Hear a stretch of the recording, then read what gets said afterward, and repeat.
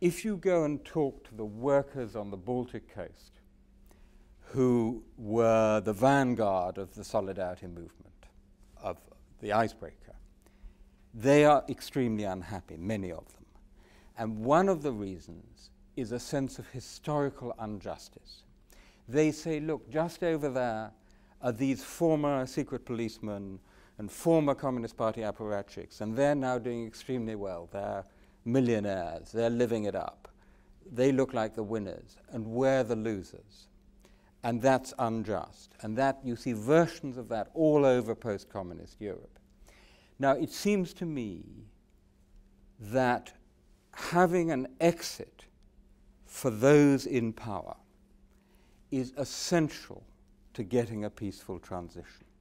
You have to do that. There has to be a way out. So to some extent, them having the opportunity of exchanging political power for, say, economic power, the privatization of the nomenclatura, is essential to that kind of revolution.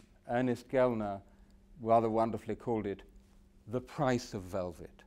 You have to pay the price of velvet, but then know that there is a price. And my conclusion is twofold.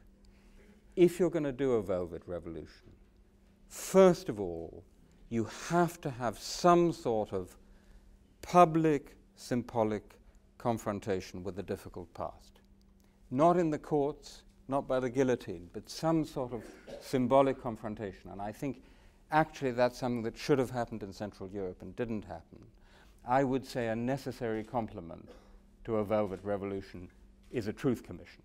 Yeah? So at least we know the truth. Secondly, the rule of law. The rule of law, which has been much too weak, I think this was mentioned already, in the post-communist transitions.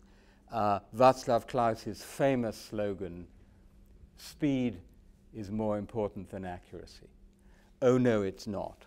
Accuracy is very important, including the rule of law, for a durable transition.